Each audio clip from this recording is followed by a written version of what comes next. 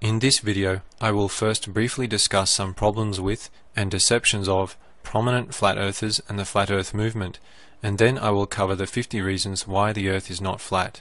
Samuel Rowbotham was the first person to use the pseudo-scientific method called zeticism for quote flat earth research.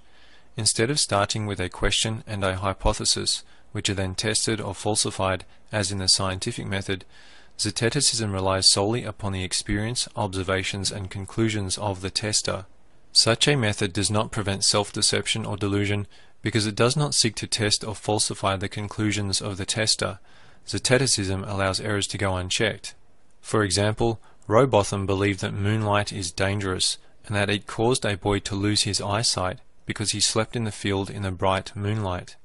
Eric Dubé is an aggressive flat earther who also teaches demonic yoga, is anti-Christian, pro-Hitler, blasphemes Jesus Christ by saying that he was a magic mushroom, believes in the occult and that reality is an illusion. He also dressed like a woman in a video and plagiarized at least 28 of his quote 200 proofs the earth is not a spinning ball. He might be a paid actor. Dubé also accuses almost all the main people in the flat earth movement of being paid shills, yet we are supposed to believe that he is not. Matt Boylan claims to be a whistleblower who used to create fake pictures for NASA.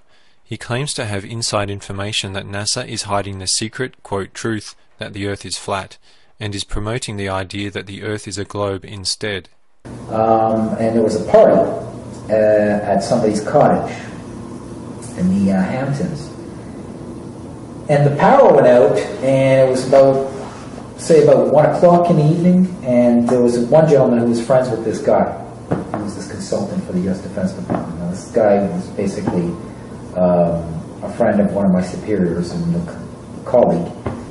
They were listening to him. He seemed to be like kind of like this guy who was just this weird. I thought he was some sort of nut that these guys. Like he's basically just like picking apart everything that they know or that they say every day in the office. He was basically explaining the flat Earth and how it works, and he literally drew the UN flag. If they could convince me it was flat. And what was creepy about the whole thing is that they were more laughing at me for not getting it. It never went back to it being a ball with these gentlemen that night. However, Boylan is an actor. Maggie. I knew it. Oh, you want to go?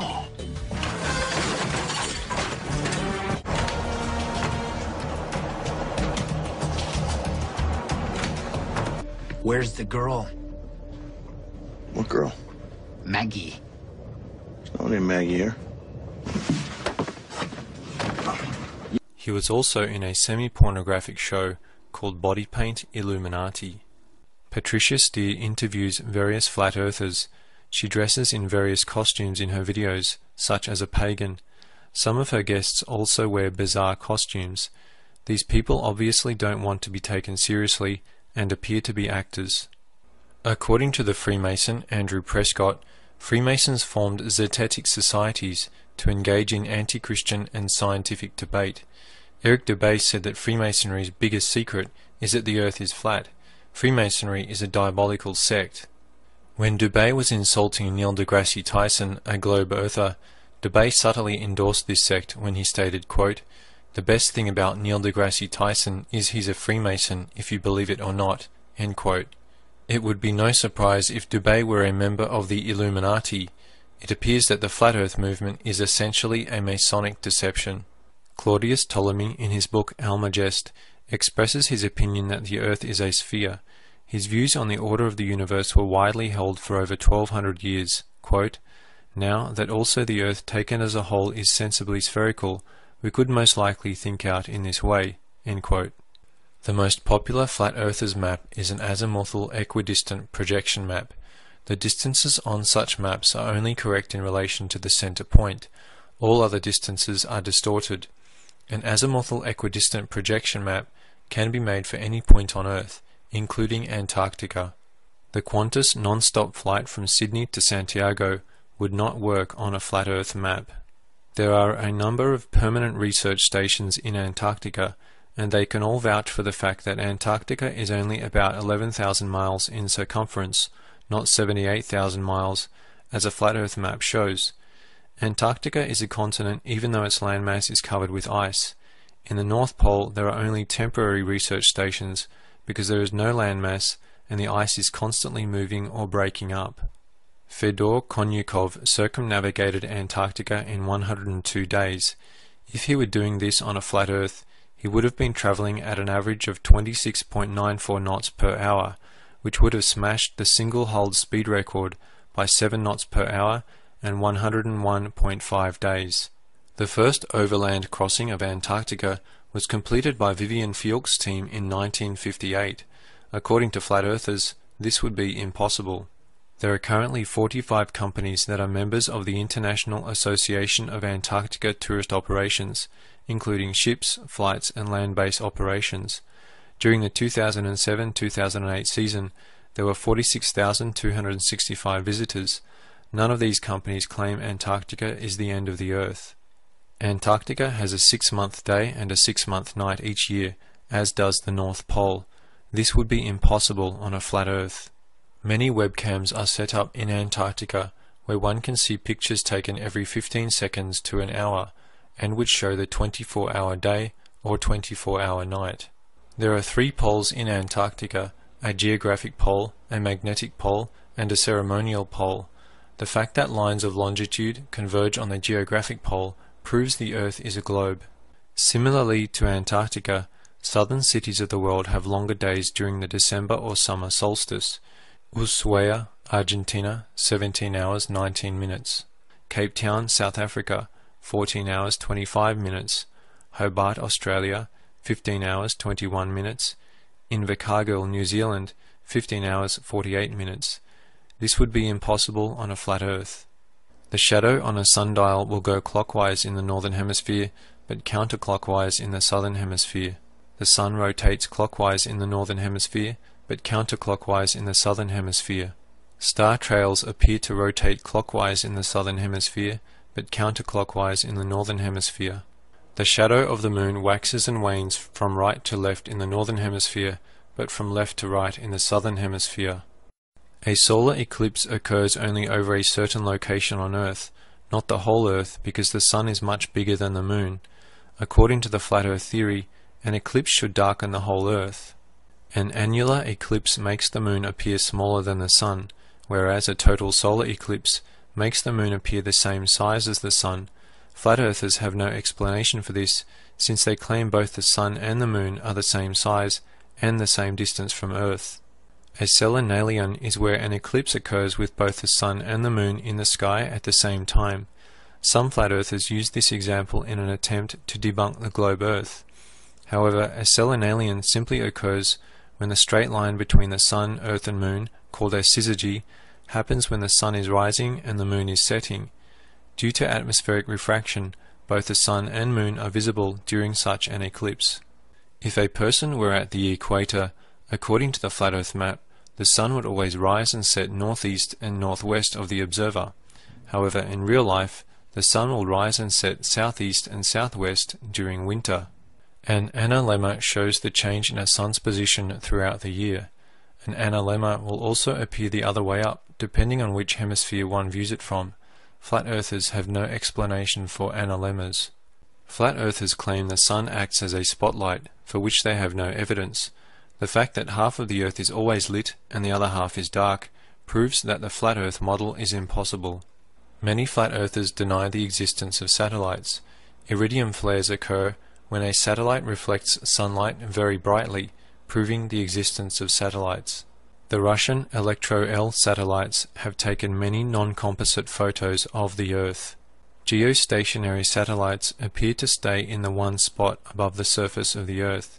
This would be impossible on a flat Earth, for they would simply fall back to Earth. Some flat earthers reject the existence of planets. Spectroscopy proves planets are real by showing the kinds of elements that are present on those planets. Some flat earthers believe that female astronauts perm their hair and are underwater in a tank to fake being in space. However, in this clip, the astronaut is washing her hair, which would destroy her permed hair and proves she is not underwater. Sometimes the water gets away from you, and you try and catch as much as you can. Then I just work the water up through to the ends of my hair. And I take my no-rinse shampoo and squirt it also on the scalp, just a little bit, and rub it in. Again, kind of working it out to the ends.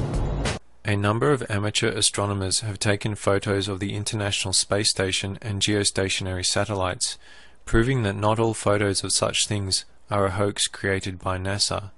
Lighthouses and radio masts and towers are deliberately built high so that their light and radio waves can reach further over the curvature of the Earth.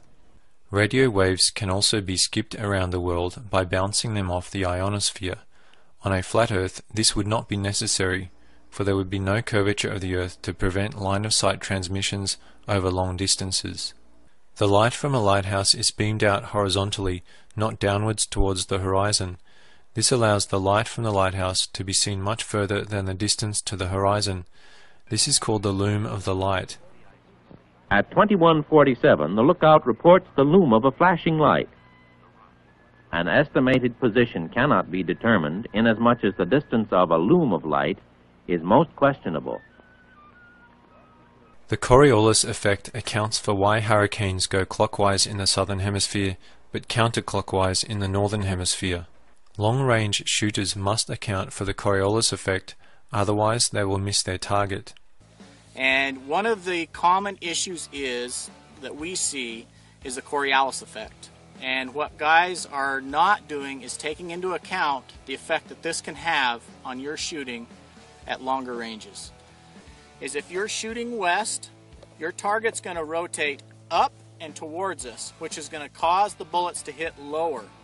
And if you're facing east, the target's going to be dropping and slightly moving away, which is going to cause the hits to be higher. We've made it down to our target that we shot at the west. This is our west target here. And as you can see, they've all dropped in quite low. We've made it down to our target on the east target now. And as you can see, they're not quite too high. Wind currents are affected by the Coriolis effect. Ocean currents are affected by the Coriolis effect. Some flat earthers say gravity is merely density. However, in a vacuum, two objects of vastly different density will fall at exactly the same rate, such as feathers and a bowling ball. This is because the inertia of an object is directly proportional to its mass. Henry Cavendish measured with accuracy the strength of gravity. The Cavendish experiment has been repeated many times in classrooms. It shows how a smaller mass moves towards a larger mass.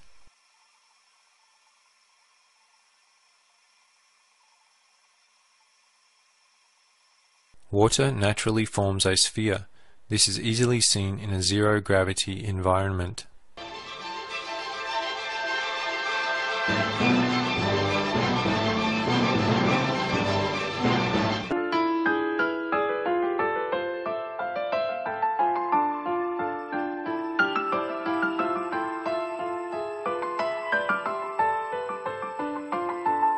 A geoid is a reference frame used in surveying, which is the shape of the Earth if it had the same gravity potential at every point. It is a globe shape. For vertical datums, a reference ellipsoid is also used to base measurements on. It is also a globe shape. Surveyors routinely make curvature and refraction corrections, which are corrections to account for the Earth's curvature and the atmosphere's refraction of light. Otherwise, their measurements would be erroneous. Geodetic surveying takes the curvature of the Earth into account in its measurements. Plane surveying, on the other hand, assumes the Earth is flat. However, plane surveying is only done on small scales, whereas geodetic surveying is done on areas 260 kilometers squared or 161 miles squared and more. There are two general classifications of surveys: geodetic and plane. When measuring a small area, such as surveying for a small construction job, the area is assumed to be flat, aka the survey occurs on a flat plane. This is a plane survey. Because the world is not flat, vertical error results from this assumption. Over a distance of 300 feet, this error would only be 0.002 feet. negligible even for very precise projects. Along a 5-mile survey distance, however, this vertical distance error would be over 14 feet. When surveying a large area, such as a long highway or an entire state, it becomes imperative to account for the curvature of the Earth. The Earth is not a flat planet. This is called a geodetic survey. The water on the Suez Canal naturally follows the curvature of the Earth, as seen by the hull of this boat disappearing behind the horizon. The Golden Gate Bridge, the Verrazano Narrows Bridge, the Humber Estuary Bridge, and the Normandy Bridge all have towers that are further apart at the top than at the base to account for the curvature of the Earth. The end of Volkswagen's 8.7 kilometer test track in Erlesi, Germany, cannot be seen due to the curvature of the Earth. I'm doing 258, 206, I'm going faster than I can speak, 300, 320. That is amazing, it's so stable, I'm already up to 340. The horizon looks flat from ground view because it is a geometric circle of a sphere, which is a horizontal cut through a sphere. Some flat earthers claim one cannot see further than the horizon due to substances in the atmosphere. However, the International Visibility Code shows that the meteorological optical range for an exceptionally clear day is over 27 nautical miles, or 31 statute miles. This fact, combined with the extremely low refractive index of air and the change in distance to the horizon the higher one goes in altitude, makes it clear that the limited view of the horizon is principally due to the curvature of the Earth, rather than to visibility conditions. Many pilots and others claim that from 60,000 feet in altitude, the curvature of the Earth is clearly visible. The Concorde flew at this altitude. A plane can automatically adjust its altitude by means of an altimeter. Pilots also often make small adjustments while flying, so any changes needed due to the curvature of the Earth are minimal and a normal part of flying. A person in an airplane can view a sunset twice by climbing an altitude just after the sun has set.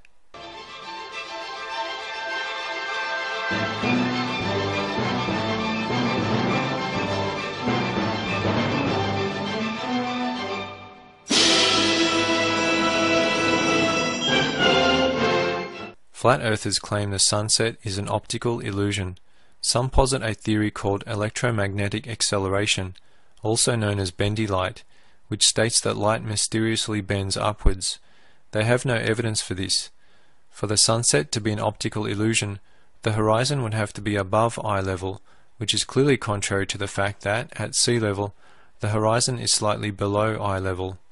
The bendy light theory also posits that different colors of light do not refract at different frequencies.